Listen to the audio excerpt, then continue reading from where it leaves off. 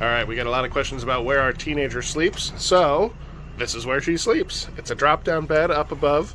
So Erin is pretending to be the teenager, so let's see if she can get down very gracefully. It's not going to be graceful. Yep, so we take the ladder off, and you can see my office down here. I've got my work computer and my personal computer. That's my office. That's the driver's seat and a little table that pops up. So we just drag everything off of it, and then there's a switch up here, and I hold that down, and the bed goes up. And then we just toss the curtains so they don't get caught up in anything.